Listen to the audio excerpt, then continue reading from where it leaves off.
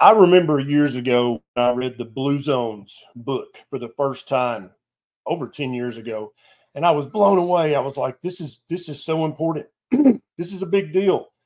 And then I started looking into the research behind it, and it became less of a big deal. And the more I've studied this question over the ensuing years, then less and less of a big deal I think this actually is. I have a special guest today, Mary Ruddick, who's been to the Blue Zones multiple times and has actually stayed there for significant amounts of time, who's actually eaten the diet there.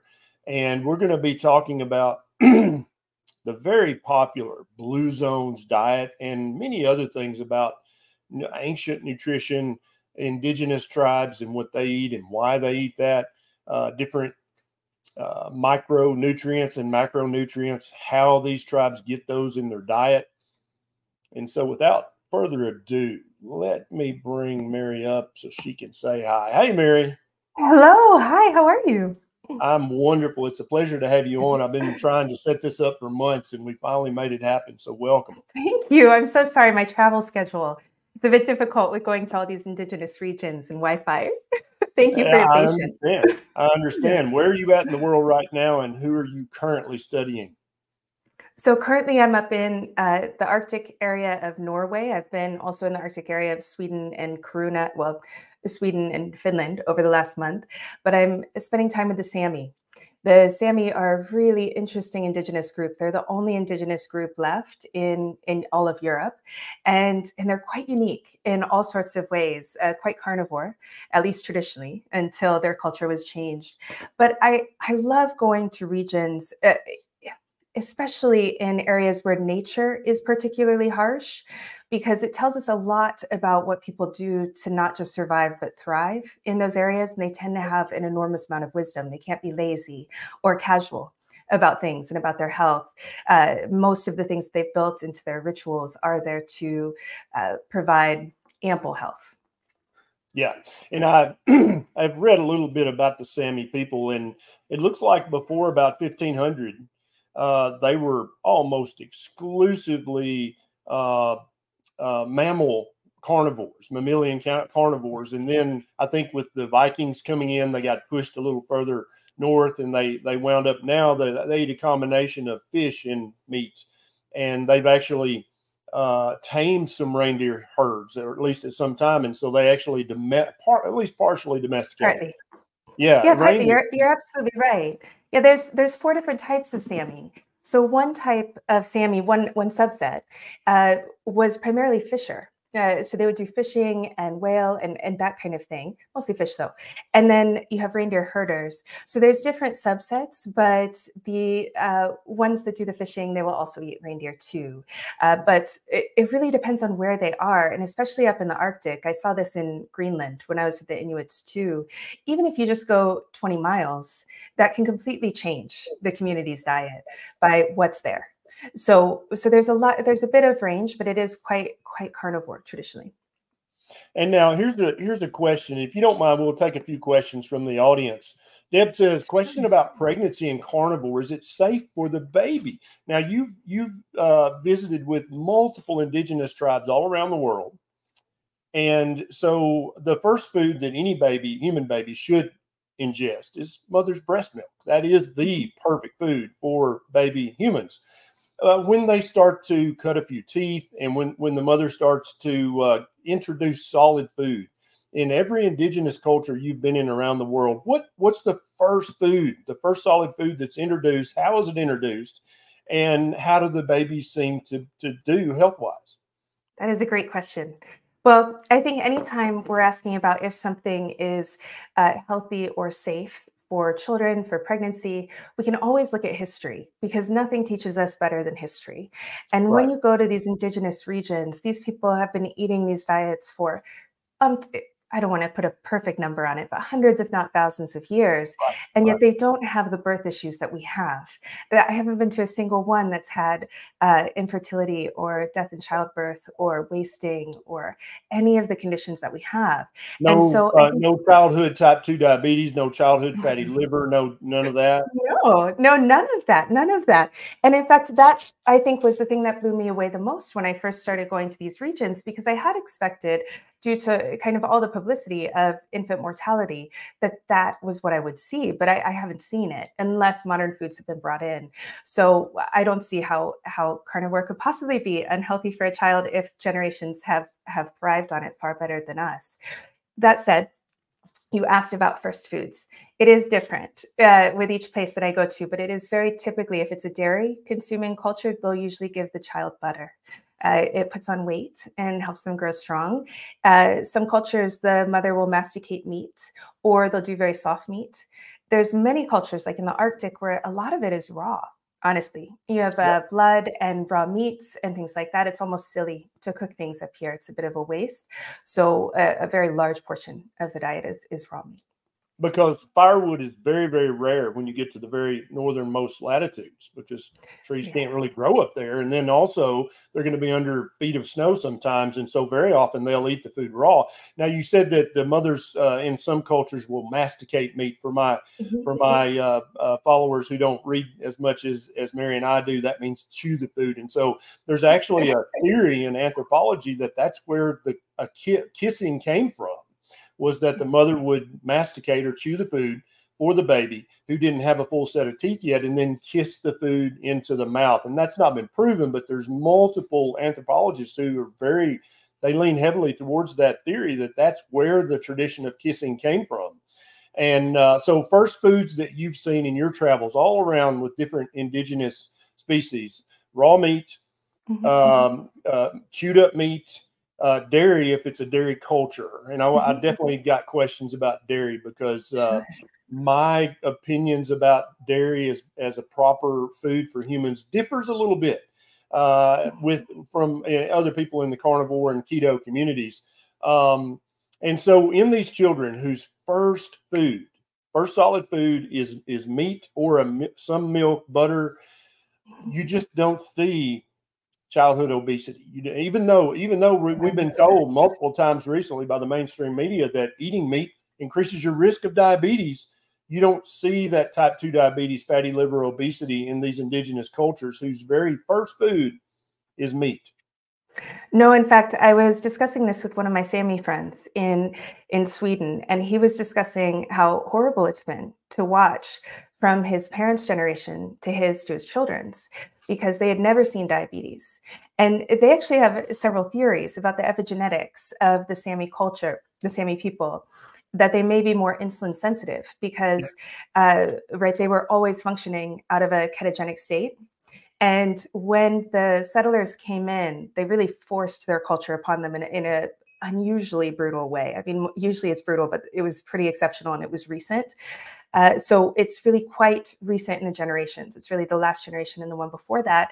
And that's when grains were brought in, and some of the carbohydrates, they don't tolerate them as well. So their insulin really reacts much more so than ours even. And same with their blood sugar as well. And whereas it did not on the traditional diet. Yeah, and we see this in multiple different cultures. You see this in the Native American tribes when they're introduced to a Western modern diet. It's almost a 50-50 chance they'll develop type 2 diabetes very early in life. It's their DNA just is not compatible with this. You see this in many African cultures.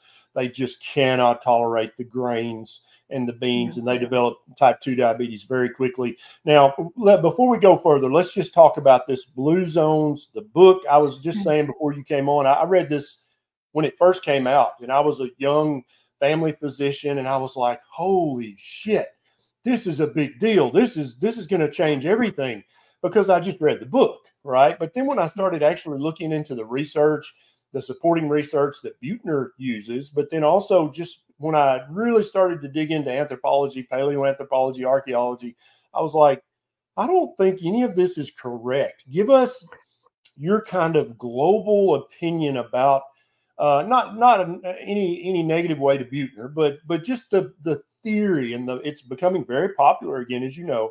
There was a recent documentary on Netflix. What is the truth about the Blue Zones diets? And first of all, how many of the Blue Zones have you been to? How many times have you been there? How long have you stayed? And then what's your takeaway about the popular myth of the Blue Zones, and what's the actual truth about the Blue Zones? So I've been to every single one of the Blue Zones, most several times, and all for long periods.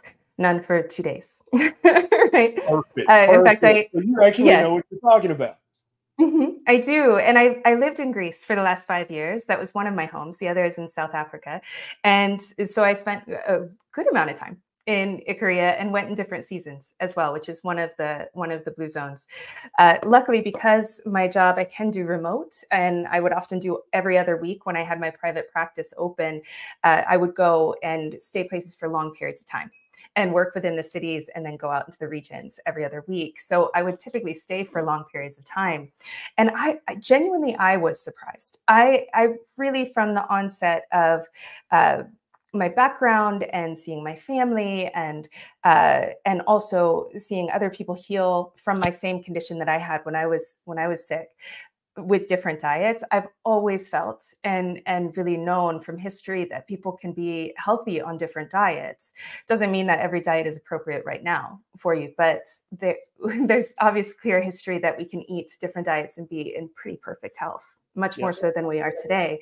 And so I expected to see a large amount of grains, carbohydrates, these kind of things being eaten.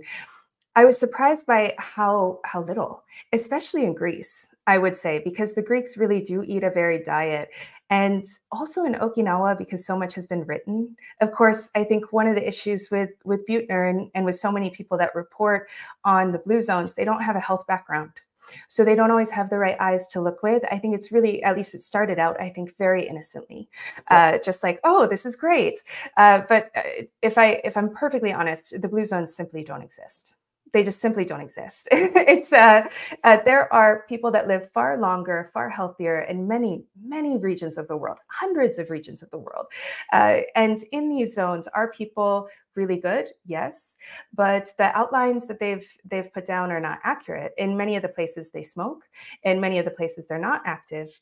In many of the places they really don't eat plant matter, or very little, or it's seasonal. Like Ikaria is very seasonal and much less than one would expect, even knowing the Greek diet. And so really what I've seen in these zones is that there's been extremely innocently but false reporting about what the people eat due to a lack of language.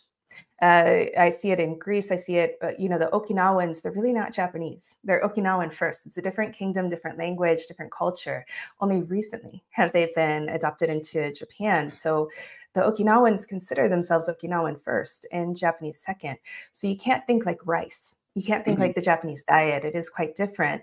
And having lived on many, many different tropical islands, typically the staple is pork and fish. And it was there too. So that wasn't too surprising, but it was surprising at the extreme level of animal product I saw, including drinking a lot of snake liquor, where they have actual snakes in the liquor. That was surprising. So liquor. I would try a little shot of that. I did. It was fun. Yeah, it was harsh. Yeah. I bet. Yeah. Snake venom liquor. Nice. Yes. Yeah. I'll have to put that on my bucket list for sure. So you talked about fruit a little bit. I've been surprised because, I'm a country boy from Tennessee. So I didn't go to any jungle regions until much later in my life. So I just assumed that in the jungle, there's always fruit ripe year round, and that, people eat fruit all the time year round. And there's a segment of the carnivore community now that includes a large daily portion of ripe fruit in their diet now. And the more I looked at, again, the anthropology of this, the more I realized that, first of all, humans have been hybrid breeding and crossbreeding and selectively breeding fruit, even in the deepest, darkest jungle, for thousands of years. And so you literally can't find a fruit tree that hasn't been messed with by humans for hundreds, if not thousands of years, even in the deepest parts of the jungle. But now you've actually been there multiple times. Tell us about fruit in the jungle. Is it available year round? And do people eat fruit every day? I honestly never see fruit when I'm in the jungle. I never see it. Same with most of Africa and the places that I think from our childhood books and movies, we assume there's a ton of fruit. There's just not. It's very seasonal. It's very short-lived. Often the animals eat it first.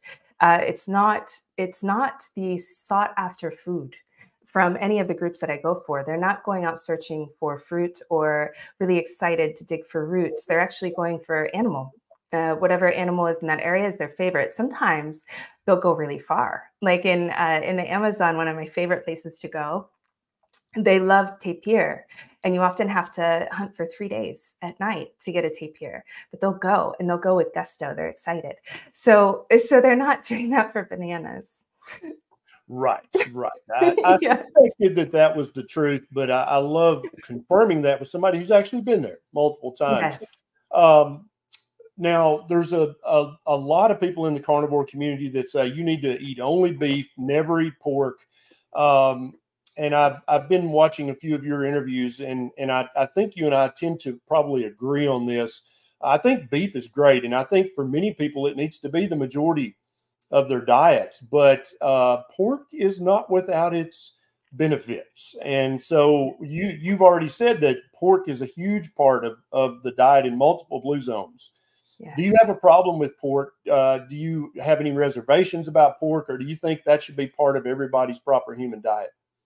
I'll be honest, I think we can be healthy with or without it, but it is one of my favorites because growing up today, most of us are depleting enormous amounts of B1, of Yes. thiamine from our diet, all of our childhood and adulthood. And we don't have many foods with a lot of thiamine in it. Even if you ate 2 cups of pork a day, which is one of the highest foods with thiamine, it's hard to get your RDA and actually absorb that. A lot of that comes down to the microbiome too. It's not just what we're eating. Of course, we have a lot of foods from white rice to cassava, traditional foods, but still we eat them in larger quantities now and without the traditional context of the rest of the meal. So we get a lot of thiamine blocking protein in layman's speak. So basically we're not absorbing the thiamine. But further from that, a lot of people have overgrowth in their microbiome of very specific microbes. You can have C. diff, which will put many people in a hospital, but many people will be going along with chronic illness, but it's not dire. It's very uncomfortable for the person. And C. diff will block thiamine from being absorbed. So you could be eating all that you need and not getting it. And pork is a perfect source of that. There's a reason why it was so praised by islanders. It has an enormous amount of very important amino acids and B vitamins, which really are quite required for keeping cytokines down, for getting mitochondria going, for kind of all the things that we're struggling with today, including glucose. Right. So I'm a big fan. I'm a big fan of pork. And I do, if you don't mind, I want to circle back to the fruit just quickly. Yes, please. Yeah. I think it's so important to say, I'm also seeing this trend of eating enormous amounts of fruit. And while many people may get away with it, maybe even feel great on it, it's not historical. And to me as a practitioner, it's a bit worrisome because when we consume fruit year round in large amounts of it, the fructose gets processed through the liver. Our liver is working to the tilt already with all of our cortisol and hormones and exogenous hormones. We have all of the industrial chemicals that the liver has to process, right? All the fat soluble chemicals go through the liver to process. So if the liver is constantly busy with fructose, it can lead to problems backing up in the body. So I can see where some people may feel really great on it, but I can't imagine getting someone better eating a lot of fruit. Yeah, I think that would be a tall order. Yes. And so when we talk about these indigenous cultures and when we talk about the archaeological research on diets, a lot of nutrition gurus on the internet will say we're committing a logical fallacy, the appeal to nature. And I don't agree with that. I think that, first of all, they want to talk about, oh, there's no research on that. Well, in my opinion, evolution is the largest research study ever conducted by nature, not even by, you know, human scientists who can have preconceived notions and make logical fallacies. That is the largest ongoing trial and error experiment ever conducted. And so to discount the anthropology and archaeology and so it doesn't matter what we ate in the past, we've got this modern nutrition research, I think is foolish on its face. And I think you can see that with the amount of grains, wheat, rice, oats, and corn, soybean that people eat in modern society versus what the hunter-gatherer societies you visited eat, and then what the stable isotope analysis shows us in past cultures. It's like foolishness. Let's talk about grains. In your visits with all the hunter-gatherer societies, how much grain consumption do you see? What is it, like 50% of their diet, 70% of their diet? How are they eating grains? If they eat grains, how are they processing the grains, and what's the total consumption? A great question. Hunter-gatherers, zero grain. By definition, they're just hunting, and then they gather if they feel like it. It's mostly hunting. And then with agrarian societies, they'll typically have a lot of cattle or reindeer, like with the Sami here. And for them, they may have grain or not have grain, and it tends to be black or white. So many of them don't, like the Maasai or the Sami that I'm with now. Some do, like the Datoga, the Iraq in Africa. They do some grain. It would be things like sorghum and millet, the ancestral grains, and they're not a bulk of the diet. They're a small portion that's seasonal. It's not year-round, and it's really to soak up fat. So that's one of the biggest things the Blue Zone has really missed is the fat that's being used. It's very often lard. It's always animal fat, and that would be the case for that as well. But it's not their bulk food. It's kind of just like an extra that they have. And so in all the video on the Netflix documentary, The Blue Zones, when they have all this video of these people eating this plant-based diet, you're telling me that all that stuff was cooked in lard? Yeah, it's cooked in lard. So Costa Rica was surprising for me because I've spent a lot of time in the Latin cultures before I went to Costa Rica. And I did expect it to be a lot of corn and bean and that sort of thing. And I had read the archaeological books as well. And it was so much more lard than I expected. It was so much more, and milk and dairy. And that was really what they prized. That was what they worked towards every day to get. That's what they enjoyed. It's typically out of enjoyment. You know, we often put our current mentality and our current society on the past and think that it was like that. But we have living examples of the past right now. I go and stay with them all the time. And so when people try to discard archaeology or anthropology, it's going on right now. We can go see it. And what tradition really is, which is what a diet is, tradition is just following something that worked generation after generation after generation. Yeah. It works. And that's why it's tradition, right? A lot of that we're finding now with the male-female hormones as to why certain genders did certain roles, because it affects the hormones differently. It doesn't mean we have to go and do what we did, but it is something to be mindful of. So when I go to these cultures, there's just an enormous amount of fats and an enormous amount of dairy. And typically the vegetables that they're filming are not traditional to that region. So when they're filming in Greece or Sardinia, they'll often have a lot of tomatoes and potatoes. Right. Those have only been in the region for 50 years at most. Right. Yes. Like they literally never ate that before 50 or 100 years ago. That was never in their diet. Yes, exactly. Never. Yeah. And so many people, my wife, Nisha, has Puerto Rican heritage. And so many of her family members, they think that rice and beans, that's part of our culture. That's our heritage. And what so many people don't realize is that just because your mom and your grandmother fixed that's not your heritage, not your culture. Because when you follow literally any ethnic DNA line back far enough, they were predominantly carnivore. And they didn't eat any grains, any beans whatsoever. And so only for the last few generations have we eaten that. But as you know, when you do something, when you see your mom doing something and your grandmother, maybe your great grandmother, then you're like, well, that's my heritage. That's my culture. That's what we do. That's what we've done forever. Yes. But in the majority of cases, that's absolutely untrue.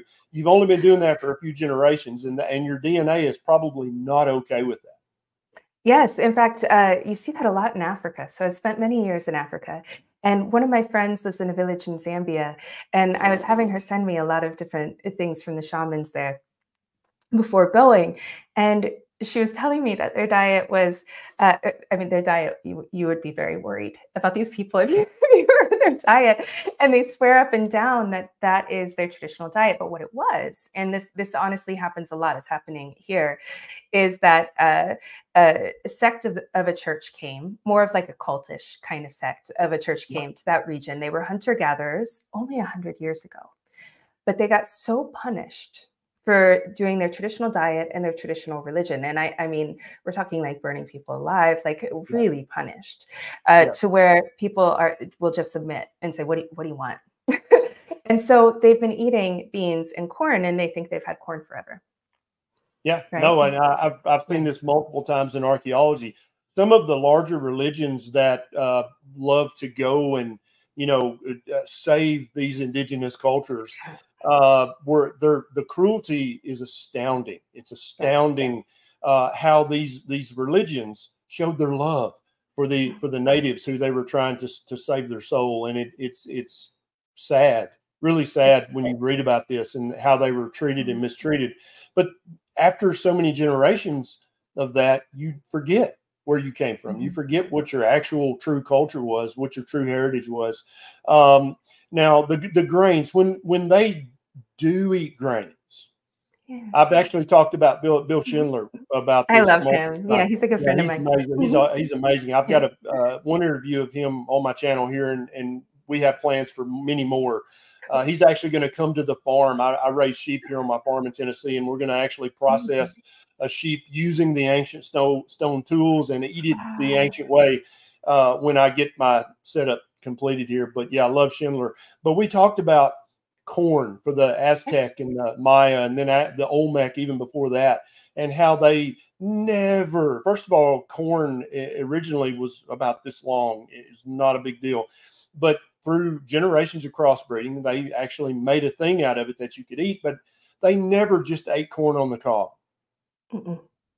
No, and that's the whole process, right?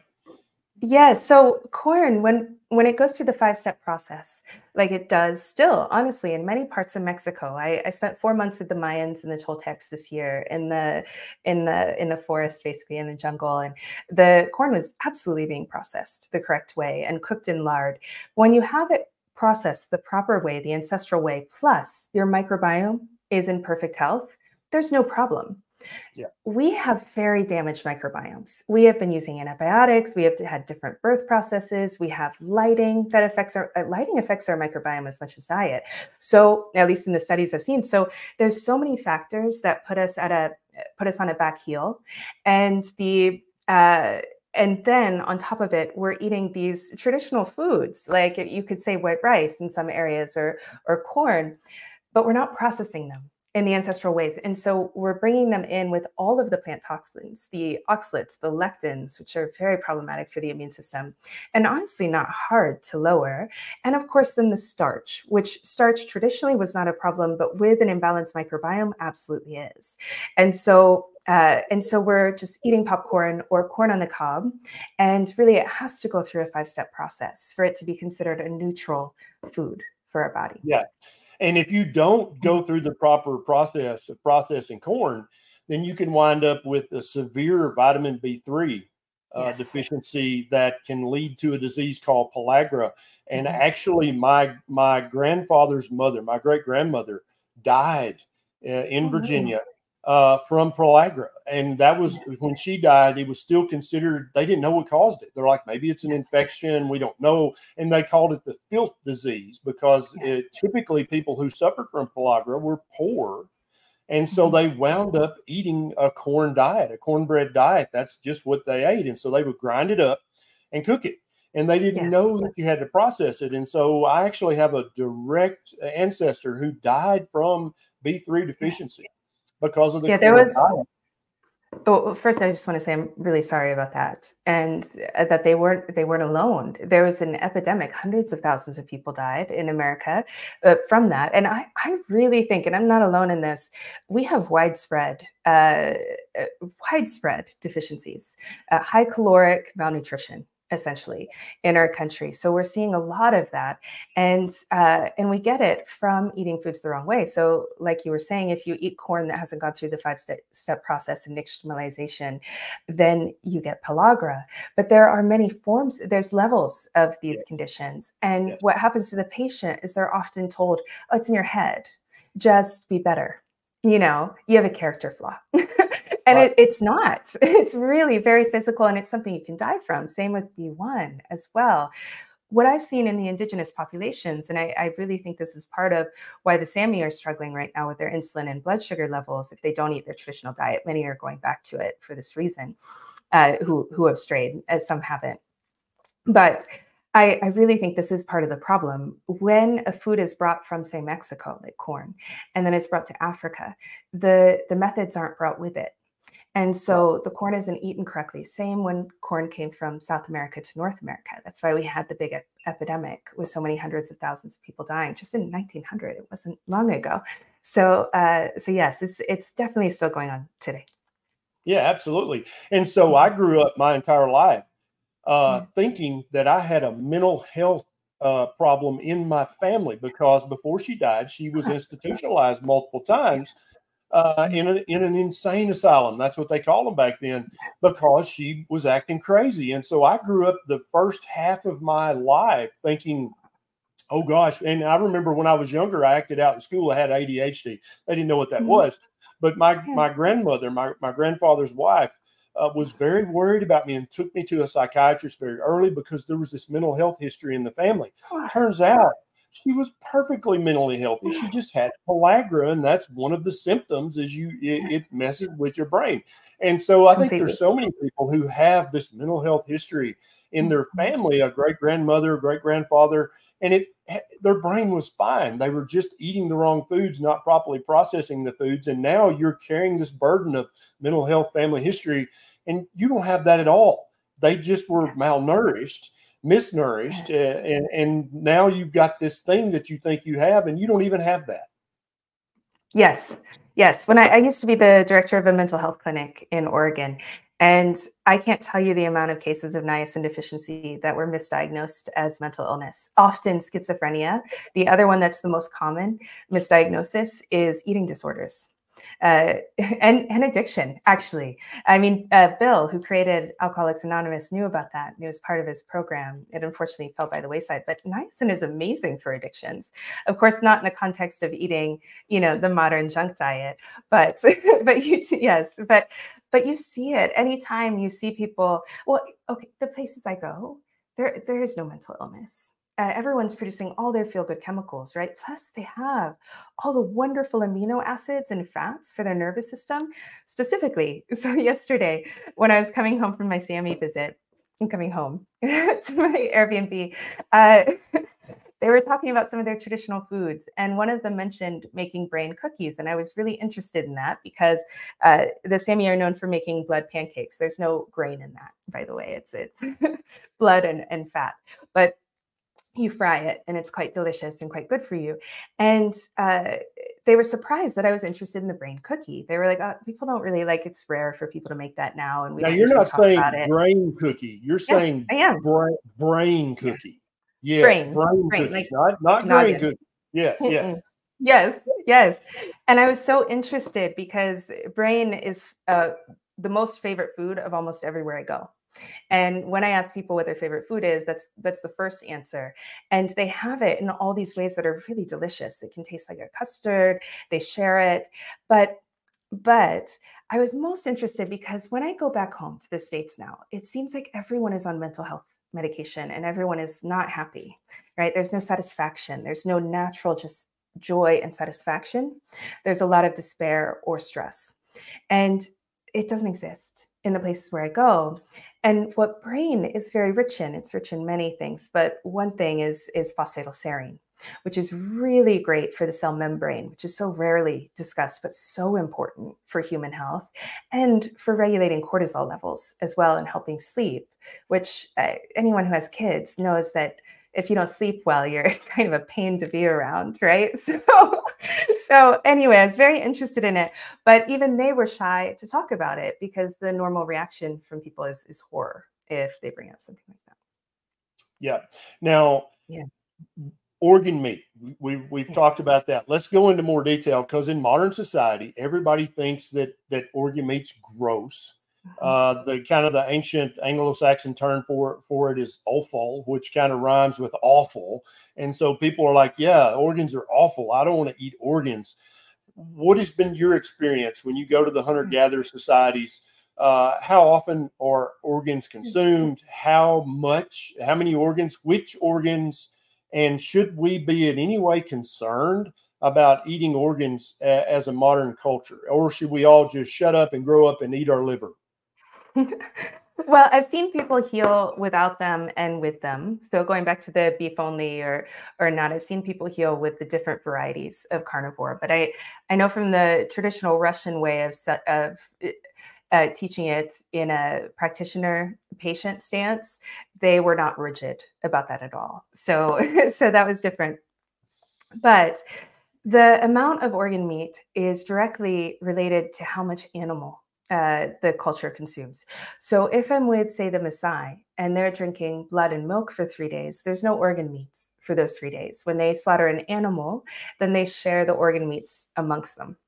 And that's typically the pattern that I see. So it's not the large, like a whole plate of organ meat that's being eaten, it's being shared, but it is frequent and multiple times a week. And it is all of them, from the glands as well, like the thymus, the eye tissue. Most of the cultures I go to have a mythology about 1 or 2 of them where they either don't or they do eat it. So for instance, with the Sami here, they don't eat the tip of the tongue. And that's pretty common across cultures. There's a belief about that, a mythological belief. Some places won't eat the eye and other places really prize it. But in general, the organs are always consumed, as well as the other parts that we rarely talk about, like the gelatinous tissue around the bone is very prized, right? And it's very good for our health. The bone marrow as well, the skin. So I was dog sledding. I drove my own dog sled for the first time. It was very exciting. I think so. I was very excited about it. It was one of my best days of my life. But the dogs were fed today chicken skin, which was brought up.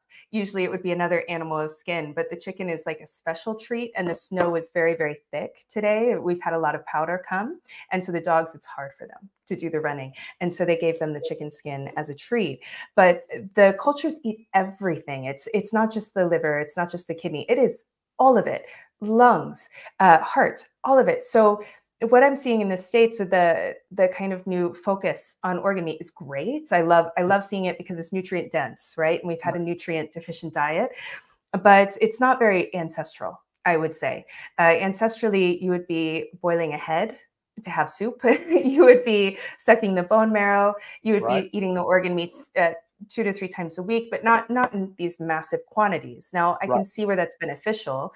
And in some places, I do see more, like in the mountains of Peru, where there's very low oxygen. Anywhere I've been with low oxygen, you tend to see a lot more organ meat consumed, specifically heart, which tends to increase the oxygen of the blood. So you tend to see the relation there. But yeah, so it does vary, but that would be the general, I would say, across the Now, if somebody in modern society, if they hear me and you talking about this and they're like, yeah, I hear you, but I ain't going to do that. What do you think about the desiccated organ supplement capsules? Do you think that they're better than nothing? Or do you think that they're a waste of money? I think if somebody's never going to eat organs, then I'm like, yeah, take an organ supplement. It's better than nothing. What's your opinion on that? I do think it's better than nothing. I used to feel like they didn't work, but now the brands are so much better. So now I really do see them work. And I do think it's better than nothing. But I think it's important, in America in particular, more so than any other country I go to, we are very phobic of real food. If I'm in Europe, I was going out to dinner with a person from France when I was in Japan. And we ate raw horse, tartar, and all these things that are just on the normal menu in Japan. Fallopian tubes. Have you ever heard of an American eating a fallopian tube? It had eggs on it. Misha and I, there's a big Asian Yeah. market in Nashville. And when we go to Nashville, we love to go to the Hispanic market and the Asian market, because the Asian market, you never know what part of an animal will be in a styrofoam container. I'm like, what the hell? What is that? Yes, somebody's going to eat that. And so fallopian tubes, what else have you seen that you're like, wow, I've never seen that before? Oh my gosh, literally all of it. Like anything that you think you would never eat, it's eaten and it's prized, and it's not out of lack. We tend to think in America that these things are eaten out of scarcity. Exactly. Yes, please go into that, because most people think, well, yeah, if you're starving to death, you'll eat any damn thing. You'll be eating pig buttholes if you're starving. But these people aren't eating this because they're starving. They're actually choosing that. Yes. Yeah, they're not. I haven't been anywhere where people have been hungry or in need of food. They don't hoard food like we do. We hoard food, and we have this real lack culture, like stack it high and price it low. Everywhere I go, food is so abundant. It's just joyful. If they're going out for a hunt, it's fun. And if they're cooking, it's fun. They're not in dire need. They're not starving. They're not sick. They're not drudgery to go get food. They're not going a far way. When I give examples like the tapir, where they'll go 3 days, that's because they just want tapir. There's tons of food to eat around. So it's not out of a lack. And I think a lot of people assume that if you're eating stingray or you're eating fallopian tube, it's because there's nothing else to eat and you're going to die. It's quite the opposite. These people are healthier and more nourished than any of us have ever been. I love it. And now I'm sure that eating stingray is probably a great source of iodine. And I consider iodine to be one of the most important micronutrients. And I think that the majority of people in modern society are at least somewhat deficient in iodine. A lot of people are afraid of iodine because when we were growing up, there used to be this stuff called methylate or mercurochrome, and it had the skull and crossbones on it. And your grandmother would put that on your skin, but you could never touch the bottle because if you drank it, it would kill you. And so a lot of people have this irrational fear of iodine. And I'm like, I've got multiple videos on my YouTube channel about it's absolutely a necessity, and you're probably not getting enough iodine. And I wanted to ask you, I know you believe that about iodine as well. It's super important. Tell us what you think about iodine and modern society, how much we're getting. We're simply horrifically deficient. And I think that's why we're seeing a lot of heavy metal issues, right? People are often afraid of fish and items that have heavy metals, but there are things that block those as well, and things that facilitate their storage in the body. So for instance, oxalates, which are found in like spinach and nuts and things like that, that really facilitates the binding of heavy metals in the body, whereas iodine does the opposite. So you'll notice that the foods that tend to have heavy metals have iodine. It's a protective method. Nature is really quite perfect with the way it produces food. I agree. Yes. And we really need a lot of iodine. You can get iodine as well from grass-fed animals like lamb and cattle.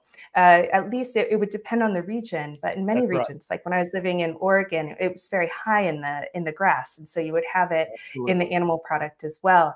But again, that's quite regional. But no, iodine is really quite essential. And I mean, I don't know what the stats are, but if I had to guess, 3 out of 5, if not 4 out of 5 women have thyroid issues. I mean, it's so high.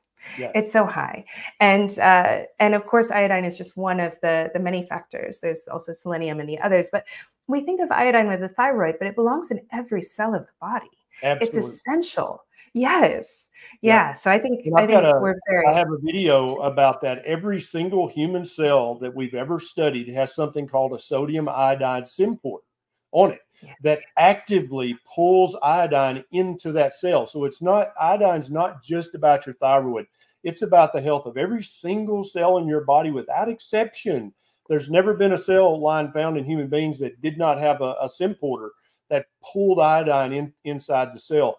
And so I think so many people get so focused on the thyroid, which definitely concentrates iodine and needs a rich source of iodine, but every cell needs iodine. Now, in your travels, when you go to a country, a population who's predominantly a herding culture, where do they get their iodine if they don't live near an ocean shore? Because when you get to the larger interiors of continents, there's not much iodine in the soil. And so how do they prioritize that? Where do they get their iodine? That is a really good question. I know from many of the places that I've gone that are herding or carnivore throughout Africa, they have plenty of iodine from the soil and from the grass that the animals are eating. But you know, when I've been in places like the Mongolia with the Kazakh eagle hunters, I haven't looked into that, and they're in perfect health, and their hair and nails are something we would pay a lot of money for, right? And iodine affects that too. So I will look into that, and I'll get back to you because I can definitely get you answers on that. Yes. Because I guarantee you they have a source of iodine, but I would love to know what it is. Because, you know, in the central part of the North American continent, it used to be known as the Gorder Belt around the Great Lakes and in the central part of the United States. Because they're so far from the ocean, there's just not a good source of iodine. And if iodine's not in the soil, then it's not going to be in the plants, and it's not going to be in the animals that eat the plants. And so that's where iodized salt came from, because the Army Department of War couldn't find enough boys to draft for World War I because they all had a Gorder. And so they talked to the salt companies, and they wound up putting just enough iodine to get rid of a Gorder. In no way is the iodine in iodized salt enough iodine. Absolutely not for optimal function, but it will get rid of your Gorder. Yeah, of a very severe condition. But I will say the places that I've gone, and I can't say this is across the board, there's places I haven't been. So I can't say if this is a broad statement for all the central cultures, but of the ones that I've been to in the regions very, very far from an ocean, they're all carnivore. And when you're carnivore, and specifically ketogenic, so these are ketogenic carnivore cultures, the fat level is high even for me, and I eat way more fat than most people. So when you're in that state, your vasopressin hormone is very, very balanced. And vasopressin is involved, for our listeners, in the uptake of things like the sodium and the other minerals. And it really controls that. So now we have pretty chronic hydration issues, really overhydration in many areas, and then underhydration within the cell.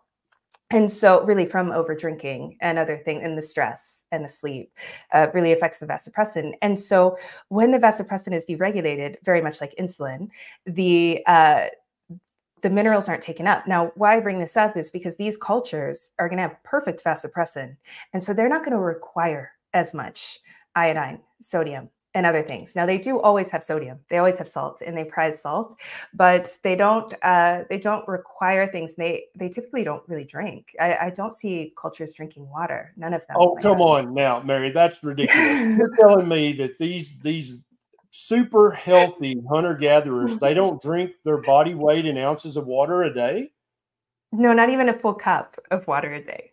It's so little. And this is in the heat, the hottest season, with them hiking for 12 hours a day and not sweating. They're not thirsty because they're not dehydrated. We have this idea that we need all this water, and we've been sold that through the hydration companies. But it's caused a health epidemic, to be perfectly honest. Totally agree. Totally agree.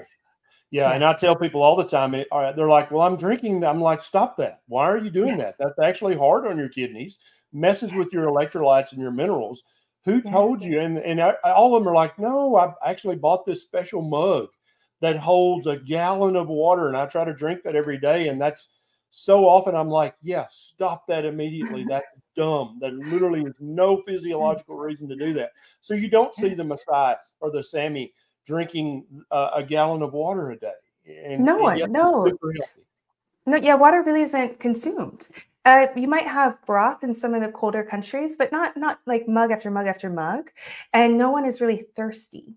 That dry mouth, that doesn't occur. Have you interviewed Tim Noakes? I've talked to him multiple times. I haven't had him on the channel yet, but we're planning that for the near future. I love that. Talk to him about, me too. Talk to him about water, because he has over 700 studies and a lot of them on vasopressin and hydration. And he rarely talks about that subject because most people want to talk about carbs with him. Right. But the hydration is really fascinating. And what he found really blew my socks off. And that is that people are getting the encephalitis, right? A swollen brain from drinking too much water. And he was studying this in athletes. So he was having athletes that weren't dying. And then they started consuming all the water when the recommendations changed. And that's when they started seeing a lot of the water logging, which is a term for someone who dies from overhydration. And it does happen more often than we would like to absolutely think. kill you. Absolutely. Yes. Yes. Yeah. And then vasopressin too. I mean, for you men, it doesn't do as much for me aside from hydration and kidneys, but for you men, it's really important for bonding to your families, to your wife, to your children, and to anyone that you're meant to take care of. So I have to think it's got to be a bit related to all of the broken communities that we're seeing. I think that it plays a huge role, underappreciated role. I totally agree with you. Let's go back to dairy. Yeah. Anywhere from 2/3 to 75% of the population of the entire world is lactose intolerant, meaning that at about the age of 5, 6, 7 years of age, they lose the ability to break down lactose. They become they don't have lactase persistence. Lactase being the enzyme that breaks down lactose. And there have been 4 or 5 instances in evolutionary anthropology where humans independently on different continents have developed lactase persistence. And now they're able to actually ingest dairy as an adult and not have all the problems from that.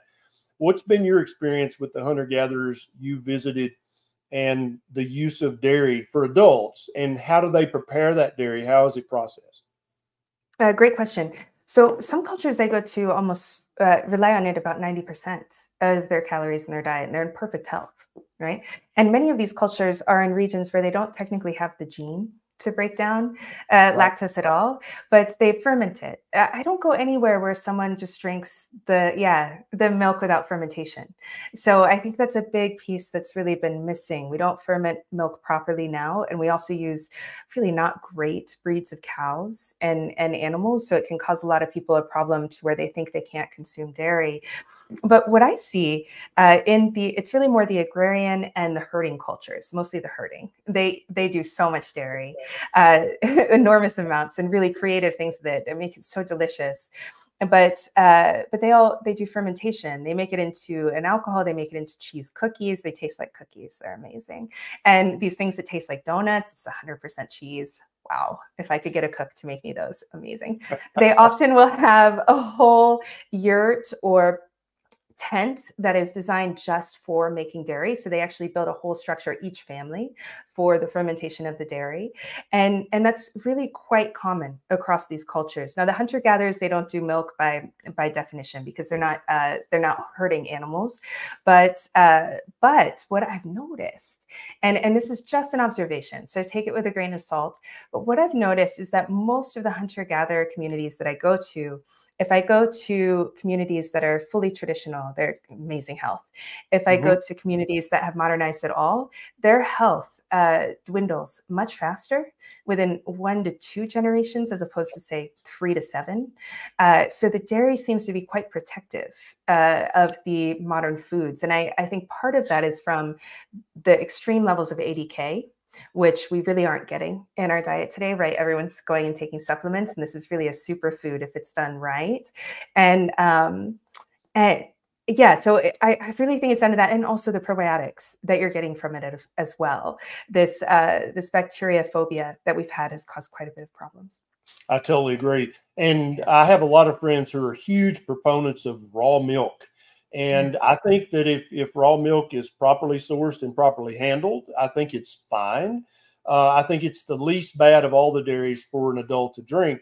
But when you use technology like microbes to ferment the dairy, I think that it removes the majority of the problems with an adult ingesting dairy. And so in every herding tribe you've seen, you haven't really seen the adults just drinking milk by the glass. They tend to process it with microbes first to ferment it, to break down. Yeah. It's almost always fermented. Yeah. And so like when I was in Mongolia, they do a lot of horse milk, and they ferment that into a mild alcohol, kind of like our kombucha. And And with that one, you can really, I mean, it's really quite fermented. When you taste it, it's sour. So most people like sour. We kind of aren't a sour culture in America, but most cultures are. And so they go towards that. Really, the only exception of when I've seen someone drink fresh milk is when it's, they're doing something else with the cow. Like they're collecting some blood to drink, or, they're collecting the milk to bring and then ferment in the tent or in the house. And so they're just like having a cup on the go, but it's not common. It's really more of like maybe us picking up a treat once every 2 weeks. Like it's just not common. So I do know many people have healed on the all milk diet and on the high milk diet. And I say, whatever works, go for it. That's great. And there may be a lot of ancestral basis for that, because most of these cultures have a way to use the food if something does happen to the person's health. And so some of them will go very high in organs, some of them will go just to soups, some of them will do fasting, some will do milk. So a lot of these higher dairy cultures throughout Asia will really start using a lot of milk. Fascinating. Blood. Let's talk about blood, because I know there's several cultures you visited that ingest a lot of blood. Yes. And to the average American, that the gross meter's off the chart. Like, what are you even talking about? Nobody eats blood. And so blood, in my opinion, is the most nutrient dense superfood multivitamin on the planet, but it's gross. And in fact, some of the major religions have an ordinance. No, do not ingest blood. What's been your experience with that? And what do you think about ingesting blood? Well, I just want to say I am so on page with you. I think it's the most powerful of all the organs to consume. Yes, yes. And I think it's the biggest one that's missing when you have it. So whenever I'm with the groups that drink it fresh, I get excited to go. And I am a girl from Ohio, right. So I not grow up on organ meat. I never had meat that had a bone in it until I was in my 20s. So I didn't grow up eating exotic foods. I ate very kind of proper food, right? On a plate, there's your cut of meat and here's your vegetable, the way that we started in the 50s. So it was always a little difficult for me when I first started, but not anymore, because when I have a cup of milk, of blood, I feel superhuman.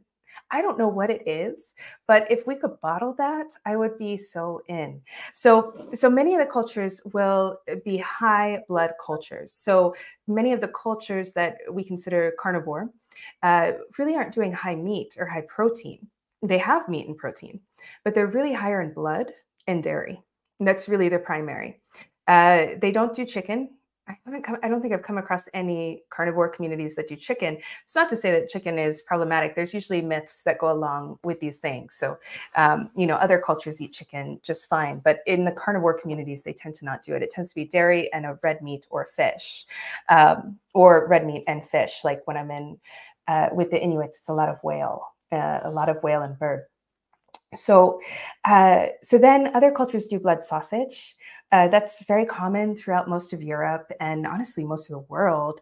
And then, if you go down the street in any European country, they're not going to think anything of blood sausage, right? That's just like oatmeal to them. It's just like so normal. And then a number of cultures, like here, they do the blood pancakes, and others will process it. And in fact, so in the indigenous communities, the three worst enemies that I've seen, and it's been horrifically sad, what I've seen and shocking. It's been the church, the government, and the schools. Fourth, nonprofits do incredible harm unintentionally. It's well-meaning people. But the church has really changed the diet a lot. So here with the Sami, their primary food is reindeer. And they really need it. And everything is made out of reindeer. I have whole reindeer outfits, and they're amazing. Pants, hats, everything. It keeps you warm, and the food is very good for you. You have a lot of reindeer soup. Well, they have a law in Sweden. I don't know if it's here in Norway. I'll look. But in Sweden, there's a law that the Sami are no longer allowed to kill reindeer in their traditional way. So they have to use a stun gun. Now, when you use a stun gun, you lose all the organs of the head and you lose the blood. So you can't have the blood. And so they lose most of their traditional foods. They're a big blood culture. And so many of the traditional cultures have lost the ability to have what they normally would, based on laws and things like that. So yeah, blood is a major one. In Mongolia, for a long time, I was starting to think that they didn't do the blood until until they did some slaughters, and they do. They drink it just like the Maasai. Yeah, definitely. Yes, so it's a big food, and I think it would be one of the biggest ones. Like if someone was sick, I know there's a lot of focus with liver, but for me, the things that I see the most improvement with are blood and thymus. Thymus gland is amazing. Maybe followed by kidney if there's histamine issues, but it's very individual. I love it. I love it. Mary, as we wrap up, I try to always make nutrition simple. So let's imagine there's somebody who's tuned in and watching this, and they've been thoroughly grossed out by this entire conversation. I know, I'm sorry. But they're currently eating a standard Western diet, and they feel like crap. They're obese. They got type 2 diabetes, fatty liver, skin issues, gut issues, joint issues. Yeah. Walk this person through step 1, 2, 3. What are the beginning changes they should make in their diet as they start to eliminate some things, add other things? How would you just walk this person through the first few steps of adopting a proper human diet? I think really our proper human diet is based on where we are right now and what the traditional foods were for that region, but that would take research. So to keep it simple, you want to go to the foods that don't have all the toxins and the inflammatory agents. And we have a mismatch publicly about what's inflammatory. So I'll go through that quickly. Yeah, definitely. Exactly, upside down and backwards. Yeah, just turn it upside down. And so what I would do is eat less. We have a tendency in America to want to buy and get more and get things, add in superfoods, which none of the superfoods are superfoods. So I would reverse it. And I would just go down to like steak or shrimp, or find your protein and eat that. And then if you do dairy, great. Change your fat to an animal fat. If you just do that, you'll be a lot better. And then you can start looking at vegetables and fruits. But really, the more simple you go, the better. Even, when I travel, I primarily eat like meats because you can get it anywhere. And a lot of people assume that I must eat terribly when I travel. It's actually very easy because you just don't pick as many things. You just eat less variety. The cultures I go to, they don't have variety. There's no supermarkets like we have. So simple, repeat. And then when you feel comfortable, then you can look into another food. That's what I would say. I love it. I love it. That's great advice to get started. Mary, thank you so much for doing this. You. Where can people find you if they were fascinated by this conversation and want to learn more? Oh, thank you. So I have a dysautonomia program. It's what I was sick with, and that's at enableyourhealing.com in a practitioner training. Everything else can be found on maryruddick.com. We're doing updates, so it might be dead right now. It'll be up in a day or two if it is. And of course, Instagram for Mary Ruddick or YouTube too, under my name. So very easy to find me. I love it. And I need you to get on Twitter more often and help me fight the vegans and the plant-based people, please. That's just my. I'm never on Twitter. I will come to you. Please. Thank you so much, Mary. Have a great time and post lots of pictures. And if you drive the dog sled again, we need some video. It probably is difficult to have your phone while you're driving a dog sled. Get some. Oh, you did? Okay, I'm gonna go. I have a wearable camera. It's amazing. I love it. I love it. I love it. Thank you so much, Mary.